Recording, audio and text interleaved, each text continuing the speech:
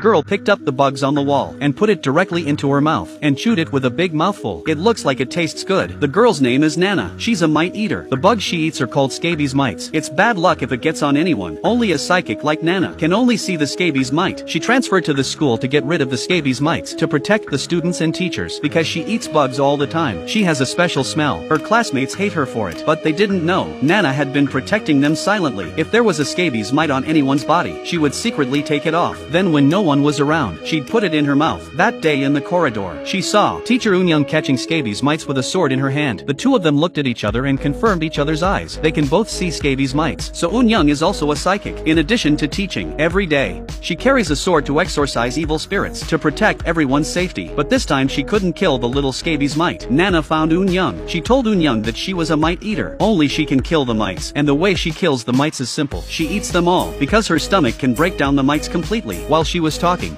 she ate them herself. Eunyoung almost threw up. Nana said that wherever there are scabies mites, it means that something big is going to happen. But don't worry, she'll get rid of them all to keep everyone safe. The next day, Eunyoung was shocked by what she saw. A large number of scabies mites were coming to the school. Faced with so many scabies mites, how could Nana eat them all? This bug is called the scabies mite. Once it gets on your body, you'll have bad luck all the time. Only the girl in front of us can destroy it completely. Nana is a mite eater. Her stomach can break down the mites, but there are too many mites. All the students have suffered different degrees of damage. Although Nana keeps eating, she can't keep up with the mites. In order to destroy the scabies mites, Nana has to eat a lot of food that promotes the secretion of stomach acid every day. Looking at Nana, who never gained weight even when she ate, other girls envied her. One day, Nana suddenly felt a pain in her stomach. Her classmates rushed her to the infirmary. Eunyoung thought she had indigestion from eating too much scabies mite, but what Nana said shocked everyone. She said it was her first period. It was also her first time being a girl. As a professional mite eater, she's not always alive. She only appears when the scabies mites are breeding. When the mites are destroyed, she disappears. She doesn't go through infancy. She's there as soon as she opens her eyes. Her appearance and sex are random. Other than that, her range is limited to 5.38 kilometers, centered on the place where the scabies mite appeared. If she goes beyond that, she disappears. For thousands of years, she hasn't left this area. It's not so much that her eyes show a longing for the outside world. It's more like she wants to be a normal person. Hearing that, Eunyoung, who also carries the same burden, is a little saddened. Ever since she was a child, she's been able to see things that others can't. Every day, she had to face scary monsters. She thought she was already miserable. I didn't realize that Nana was even worse than her. In order to save people, Nana sacrificed herself over and over again. Looking at the girl in front of her, Eunyoung was determined to help her survive. A woman picked up a worm,